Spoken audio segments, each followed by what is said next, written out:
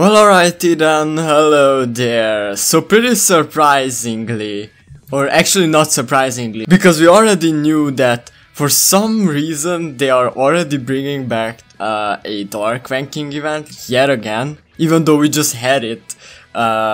We started the anniversary with dark element characters. We are getting even more right here. So wind element is getting forgotten about. Fire element as well, water element. So yeah, pretty interesting. So we are getting a kimono EUGEO. So his art and everything looks very interesting in my opinion. He's not a limited unit, so for me he's already a skip, even though I don't even have many cubes to spend on him, because the limited Alice and it is they just took all my cubes. So yeah, so I only checked out his stats today morning when we got the news about him, and I saw this high magic attack stat, so we are gonna be getting more magic attack dark element characters. I don't even wanna guess when the last time was when we got magic attacker dark element characters. But his speed and my magic attack look pretty high, and he has an enhanced skill, which I have high hopes for. So he charges magic attacks from a single enemy. Incarnate charge increases by 30% when recollection field gauge is 3 or more. Now I'm not 100% sure on this, but is he gonna charge up to from 0 to 100 with a charge yell? If you have 3 or more recollection field bars. Is he gonna do that? I think he will. If he will do that, that's actually very good. That's very good for him. His assault skill looks very long, okay. Magic attack, extra strong, a single enemy deals 15% additional damage on enemies inflicted with physical resistance or magic resistance debuff. This is pretty good. And damage increases by 20% when recollection field is 3 or more. Okay, so he gets pretty strong the more recollection field you have. He's good. He's good. Reduces magic resistance of all enemies by 15% for 2 turns. Raises physical resistance by 15% for 2 turns. And gives a recollection field. Okay. I don't know what to think about this. The ranking end boss might be hitting very hard, by the way. Because he's raising physical resistance, so this boss needs to hit hard for them to make a new unit that needs to give physical resistance to the team. Pretty interesting buff. I don't know if I like it or not, because normally attack buffers like crit or attack or magic attack buffers are the ones we prefer, because attack is really what you want for your scores to be higher. So I don't know if he's really gonna be meta for a long time, but if this charge skill is gonna charge from 0 to 100 with a charge yell, with 3 or more recollection fields, this is gonna be pretty nice. This is gonna be nice for the dark team. This will be a pretty strong assault skill. So yeah, I mean, we'll see. He's looking pretty nice.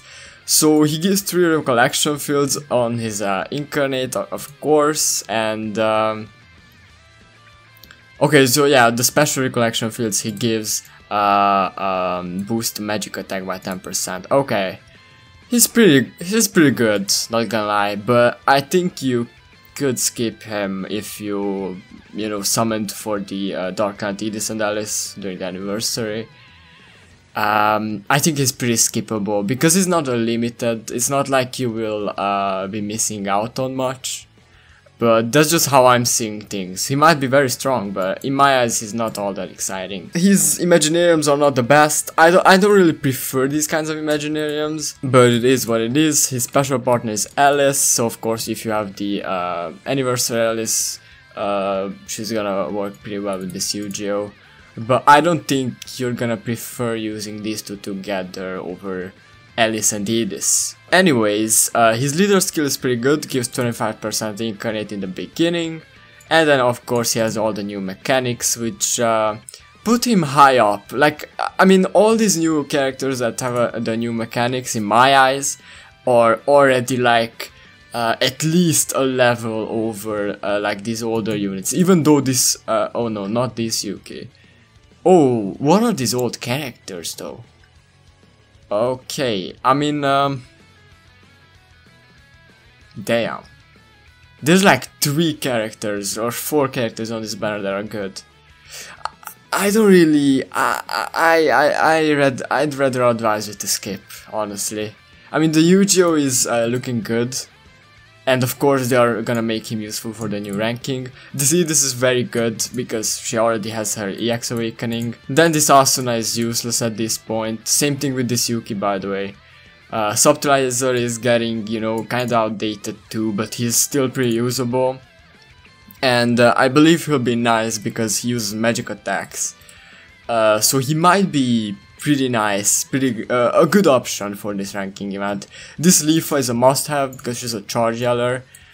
So if you want to go in for the banner, if you're a very new player, I mean, I don't know if I would advise you to go in for the Leafa, because I mean, still it's not like you're guaranteed to get her or anything. So this Xenon is, she uses magic attacks, but she got pretty shafted, not gonna lie. These rotation units that deplete 70% of their HP to deal a little more amount of damage are just outdated. I don't even know what they wanted with them, and this skill is pretty good. This is what if you have this Xenon and if you're using this Xenon, this is the skill I would just go with all the time over this assault skill. Because this at least, you know, gives some buffs. But this Xenon is not the best either at this point, and this Asuna is pretty good.